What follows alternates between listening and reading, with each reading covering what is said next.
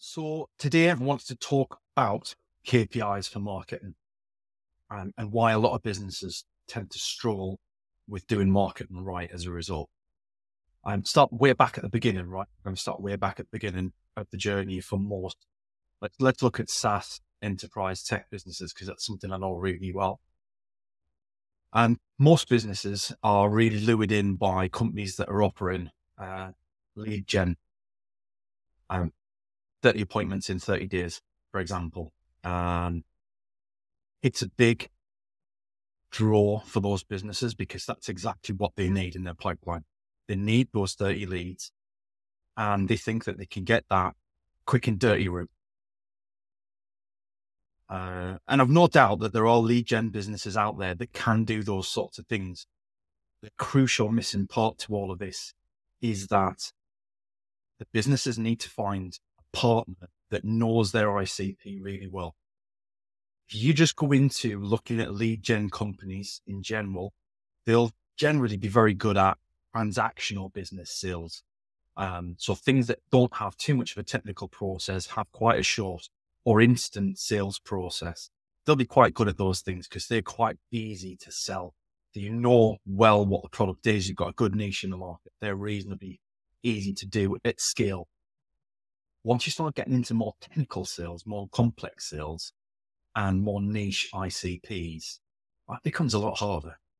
So I can't count the amount of times whilst I was running sales at Mojo CX that we got businesses come to the door promising exactly those sorts of things. Oh, we'll deliver 30 results in 90 days, 30 results in 30 days, meetings booked. You only need to pay us, there's a setup fee and then you just need to pay us for your meetings booked, or those sorts of things. And interestingly, those businesses generally always disappeared. We started to flesh out what our ICP was. They just went quiet. They'd just ghost us. We'd have the initial meeting. Oh yeah, brilliant. Yeah, this looks like something we can work with. And then nothing. Because it wasn't their ICP. And it's a really tough ICP to get to work with. Ideal client, ICP. And everybody gets confused what ICP is. I'll just call it ideal client from here on. So everybody gets confused. That these businesses then just disappear. And the reason for that is the amount of work that's behind the scenes in setting up that sort of business. It's not just as simple as just click and run. There's a lot of work needs doing to it. Those guys often work at a loss until they make success. And they become quite good at knowing what sits within their comfort zone and what doesn't. That doesn't help the SaaS businesses. SaaS businesses need those leads. And quite often, when they start out, they don't have the sales team to be able to do that internally. They don't have the sales team experience. They don't have enough bodies in-house. And even if they have the experience of somebody at the top who can help support with strategy, quite often they don't have the people that are making up cold calls, cold emails, cold LinkedIn outreach, all those sorts of things done in the right way with an understanding of the industry, with an understanding of the knowledge behind what makes their clients tick or their ideal clients tick. And that's the big mistake, is they try then and either bring in internal resources that don't understand the industry. And I know that's hard to do at scale in certain industries. Or they try and outsource it to businesses who again have no understanding of the industry or of the product or the problem. And so they're not bought into it and they can't do the sales justice. There are firms out there who are very good at what they do and they charge accordingly. And that's another problem for smaller SaaS businesses that are growing. They don't want to pay those large agency fees, or they haven't got the money to pay those large agency fees. And especially when it's a new relationship and they've come from nowhere. These guys are asking 15, 20 grand up front to start building a relationship. It's a big commitment for a small firm. And it probably relies on those businesses that are well funded from VCs or PE firms and things like that, where, it's just a case of let's just spend the money we need to get the customers. Let's just roll with it. And that becomes less of a risk to those sorts of businesses. The other side of things is SaaS businesses also traditionally focus on things being separate. They tend to separate out sales and marketing. And the reason they do that is because they see it as two separate functions. It shouldn't be. It's one function with two separate outlooks on things. One's inbound, one's outbound. It's as simple as that. And they should both support each other. Marketing can't do what they do without the knowledge that the sales team provide on their calls. Problem that you've got is the business targets them on completely different metrics. And then that varies wildly depending on the business that you're talking to, right? It could be as simple as they downloaded our PDF, they downloaded our guide from the internet, they viewed our website. That can be an MQL in some businesses. And I'd argue that that's fair enough, to be fair, for an MQL. But that doesn't drive real value for the business. And I'm a big fan of marketing teams being targeted on the quality of the lead they bring through and the conversion rate for those leads. Something I see a lot of people starting to talk about on LinkedIn and elsewhere. And it's definitely the way forward, is targeting those teams properly on how well they convert their MQLs into one client. What's the length of the deal? And this is kind of what spurred me on to start Javelin. In part, because I've got one foot in sales camp and one foot in marketing camp. I love both. I love the challenge of selling. I love trying to understand, get myself into the headspace of the people that I'm selling to, and figure out whether it is actually a good sale for them, whether it is beneficial to them, whether there is value in it, whether it's worth to them the money that the business is asking for. And then on the flip side of that, I love the marketing side of things for a very different reason. Because with sales, you spend all your time outreaching to people, cold emails, cold calls, cold LinkedIn requests, like I said before. Or, there's 1,001 different channels now to kind of outreach to people. And that can be soul destroyed, if I'm honest. It's a numbers game. You need a volume of those outreach methods to get the results that a business needs to grow. Your proposition needs to be nailed on. Your messaging needs to be nailed on. Your unique proposition, your unique selling points need to be nailed on. And your salespeople need to intrinsically understand those, understand the industry, and care about it. Really hard to do at scale. You will get the odd person that comes in that can absorb that information, do really well with it, and excel at what they're doing. But you're still playing a numbers game. You're trying to reach your client at a point where they're in the buying window, when they're ready to buy, when they've looked at products and they're open to consider new products in that consideration phase. They haven't looked in on somebody they've worked with before or some people that they already know about. You've got to catch them just before they're ready to make that decision and close that down from a competitive process to one or two and shortlist it. And you also need to have a method that they care about. Like, so they're going to take your call. Are they going to answer your email? Are they going to read your LinkedIn message? And you've got to be able to catch their attention. You've got to be able to talk to their problems all at the same time, which is a really, really unique and tough skill set. And I think that's why a lot of salespeople fail, is because they go into sales lured by the high commission rates. And, the guys that are talking about earning hundreds of thousands of dollars or pounds a year, which is great. If you're really good at sales, you can absolutely do that. But the sad truth is most people are lacking some of that skill set. Really hard to then be successful in that environment. I did quite well in sales, in fairness. But the reason I did quite well in sales wasn't because of my skills at cold calling, because I'm rubbish at cold calling. Don't ask me to cold call. I don't like doing it. I've never been trained to do it. Cold email generates some results. LinkedIn outreach done the right way does generate results. Pitch slapping people doesn't. Stop doing it. I like for certain transactional type software products, it probably does work. I know people that claim it works. I haven't seen the results directly, but I've no doubt for some people it probably does work, and you get the message just right and send it to the right people. Anyway, digress. But the difference that I set Javelin up to do is that I wanted to flip on its head that content side of things.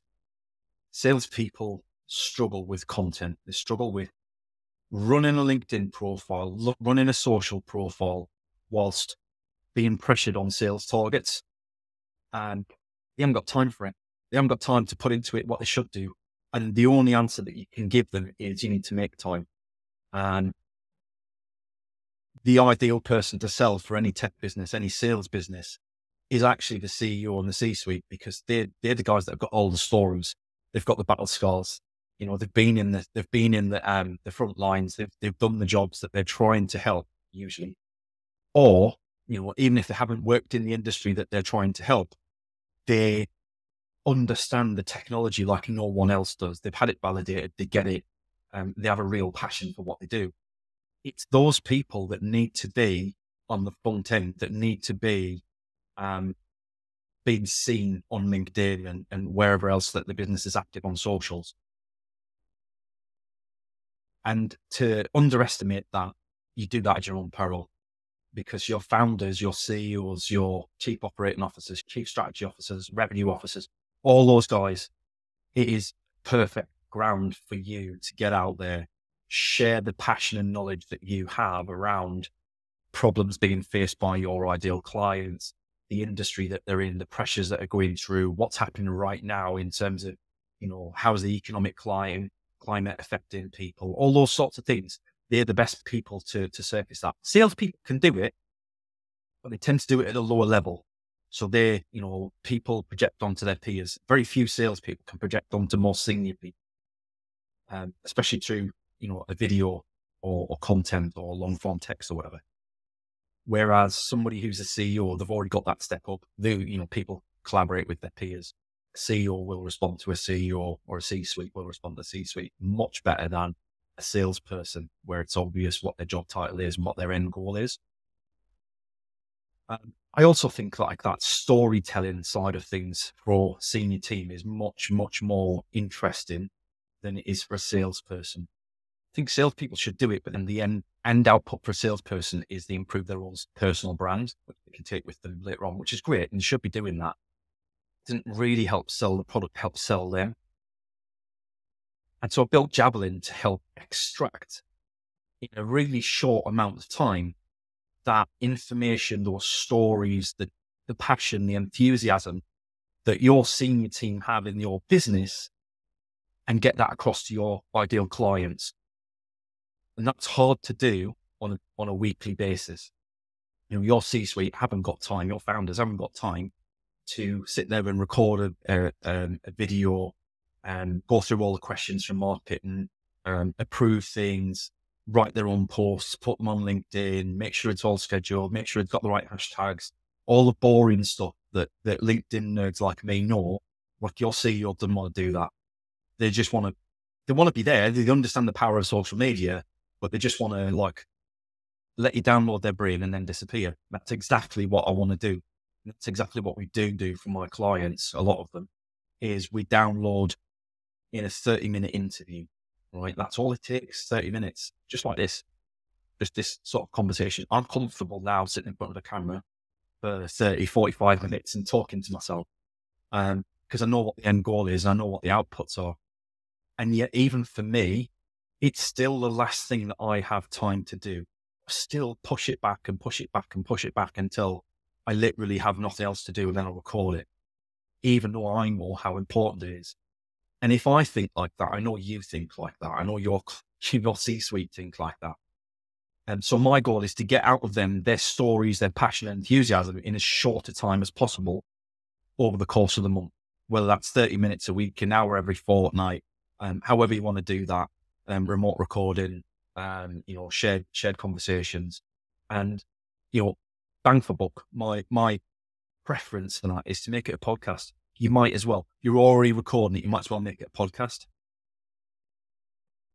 A lot of people don't want to do that. A lot of people are uncomfortable with podcast. It's kind of a phased approach. Let's start with a fireside interview, then we'll turn it into a podcast later. Let's, keep it at that level, grow it with you, and as your confidence and interest and, comfortableness, is that a word?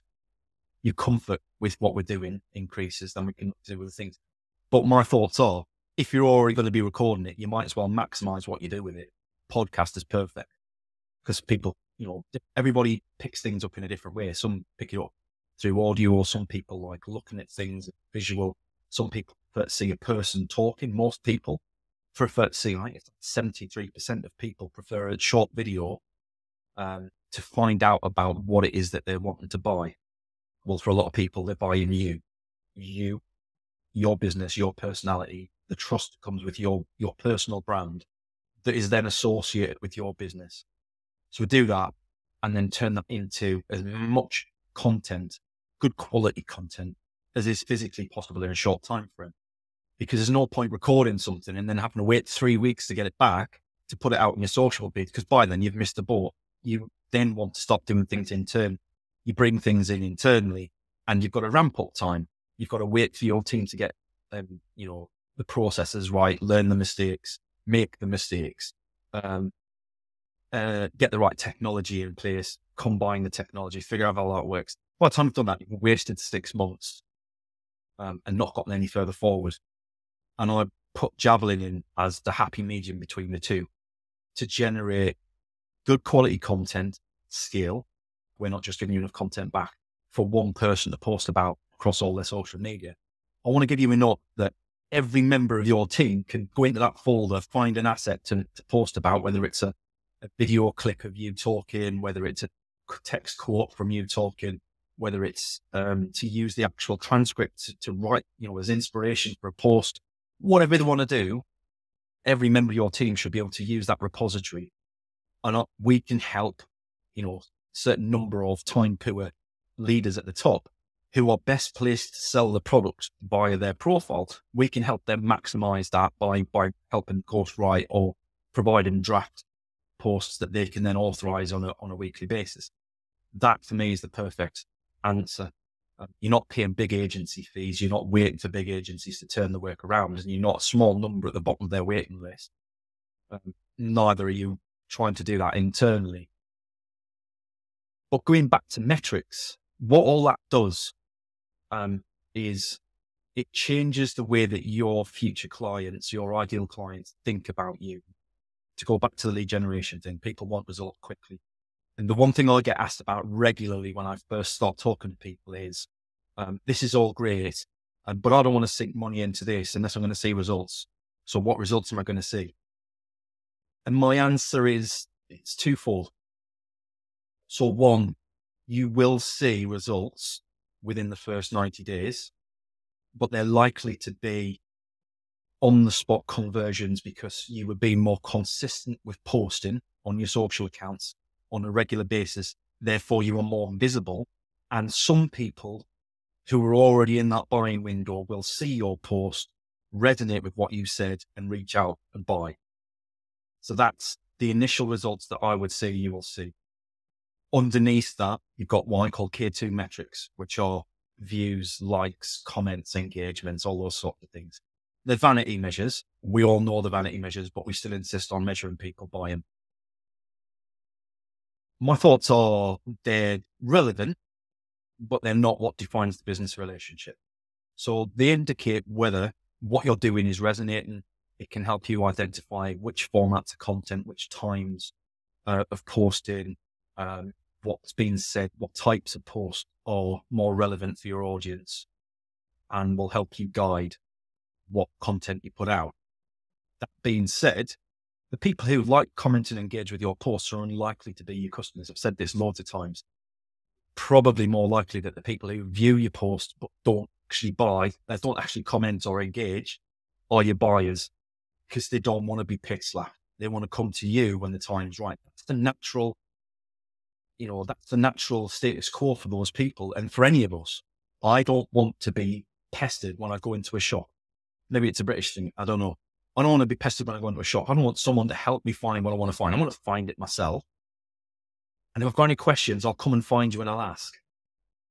And if it's a big, expensive product, I will go find it, test it, try it, put my hands on it, feel it, pick it up, turn it around, get a feel for it.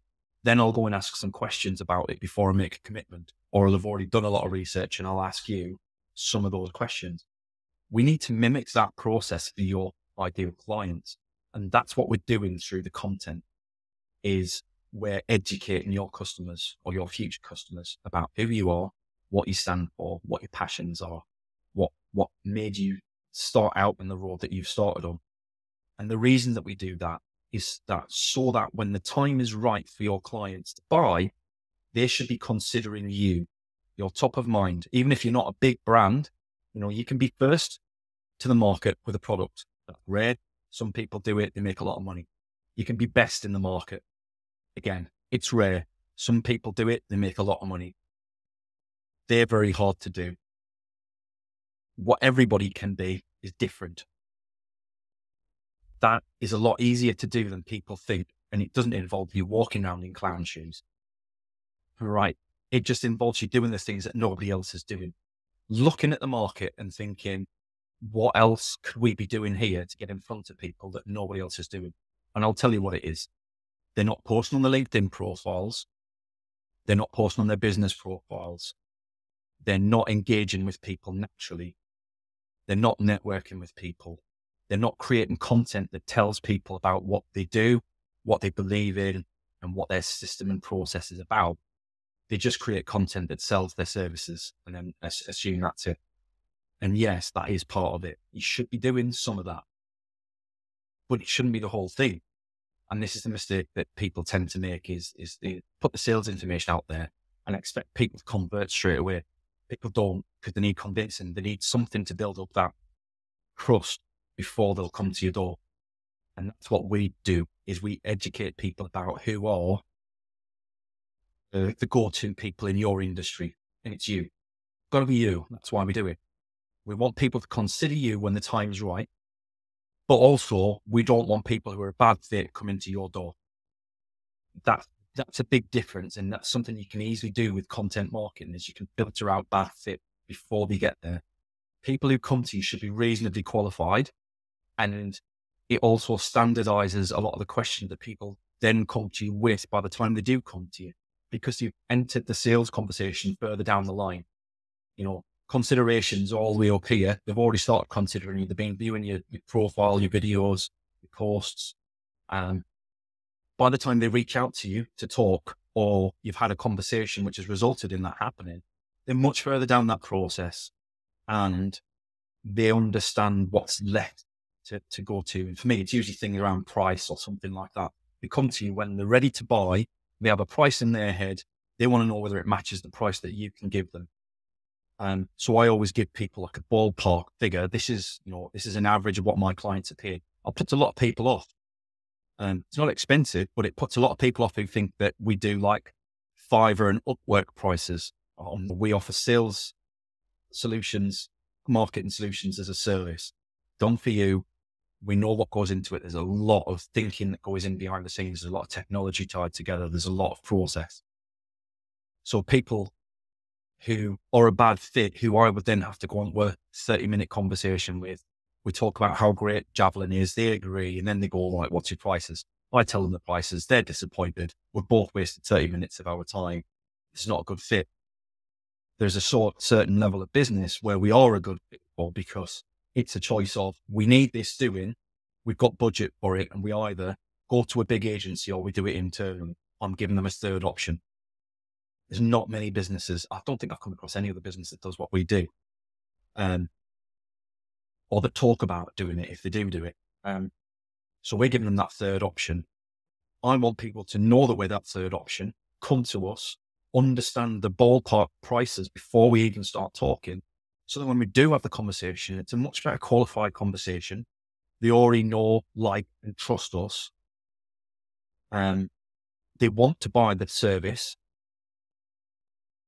The sales process then becomes much more condensed. So most people who sign with Javelin, it's 2-3 week process max. Nothing more complex than that. And our conversion rate, because if somebody's coming to you highly qualified, one, they should convert from an MQL. So like call it an inbound lead.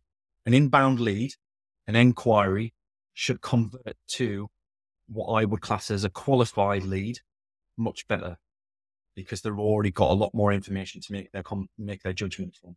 So if you're a SaaS business, MQL to SQL conversion rate should be much higher. your deal cycle should be a lot shorter, and your win rate at the end should be a lot higher. Your conversion rate at the end should be a lot higher as a result of your client, your ideal prospects, your leads, whatever you want to call them, at whatever point they come to you. They are much better qualified than they ever have been. That's the beauty of content marketing. And if you're a salesperson, if you massively believe in that sales outreach, that outbound approach, that's absolutely right. It's part of the mix. Should be doing it. But accept that it is a numbers game. You're trying to reach through thousands of people. You've got to hit them at the right time, in the right way, with the right message and the right person, the right personality to get them to respond. And good salespeople will drive results day in, day out doing that. Absolutely. But for a lot of smaller businesses, a lot of growing SaaS businesses, a lot of growing tech companies, they haven't found those people yet. They've got a couple of SDRs who are doing cold calls day in, day out, day in, day out, and they're getting some results. All right. You've got marketing team who are putting out great white papers that deliver you a great website. You're getting some inbound leads. That's great. That's two parts of the puzzle. What you really need then is the third part in the middle, where across social, you become the experts, the go-to people for your ideal clients. Word starts to spread. I'm a big fan of, I tell people how we do things. And there's a reason I tell people how we do things. And people are like, Paul, you're mad. Why are you giving away your processes? Why are you telling people how you use Y and Z software? Why are you telling people how you do what you do? And it's simple, is if you can already do what we do yourself through my processes, you should absolutely be doing that. You shouldn't be coming to me to be a client of mine, because sooner or later you're going to walk away and do it yourself anyway. You won't justify that cost for longer than a couple of months, and you'll go away and do it yourself. And you should be doing that yourself. And if you try and do what we do and you struggle for time, you haven't got the right resources, you try and do that, and you get so far with it, but it's not producing the results that you want. It's not consistent enough. You're not getting the volume, getting it turned around quickly enough. Some weeks you're not missing, you're not putting content out. Then you're probably my client. Come and have a chat. If you try and do what if you listen to what we say, is the process, the way of doing things, and you think to yourself, no, not a chance. I love what the guy's saying, and I love the idea behind what he's doing, and I want some of that, but I've not got time for that. I haven't got the budget for big agency. I don't want to bring somebody in, risk of bringing an employee in the SaaS business is quite high, especially at the moment. Do you want to bring somebody else in, or do you just want somebody who can just jump on it? And we can start delivering results in a couple of weeks, right? All we need is like a bit of setup time. That's where we want to sit. So I'll happily sit here and tell you my secrets all day in, day out, because if you can do it, you're not my client. If you can't do it and you're interested in the results, then you're my client. SaaS businesses need to think of that. Go out there and tell people how they can achieve the same results without your technology. Because if they can do it without your technology, and they go to the efforts of doing it without your technology, two things will happen. Either they'll carry on doing it without your technology and without the cost attached to it. Fair play to them, they're not your clients. Or they'll go away and they'll do it and then realize they're absolutely a massive drain on internal resources, not what they're best at doing, not their focus, not something they're interested in. They'll come back to you and say, right, now we're ready to buy your software. We tried to do it the way you said. Thank you for telling us, but actually that's not for us. We want your tech. So consider that when you're creating the content, because your end goal is to turn yourselves into the go-to experts for what it is that you're trying to do. Your name should be synonymous with that set of problems, or that technology or that industry. That's really hard to do with outbound alone. The other benefit of that is with using the content alongside your marketing, your SEO or your paid media, all those sorts of things. When your salespeople start to call people, hopefully they've probably already heard of you because they're involved in those circles. You're doing everything else right. When those salespeople ring up, they should be able to say, hi, this is Paul from XYZ company. You've probably seen us on LinkedIn, right? Because we're everywhere. And that ICP, that ideal client will go, yeah, yeah, I know exactly who you guys are. I've seen your CEO all over LinkedIn. That becomes a warm conversation then. It's not a cold call anymore. It's a warm call. You've contacted somebody who already knows about your business, and you can have a much better conversation. Food for thought. Hope that's useful, and we'll see you next week.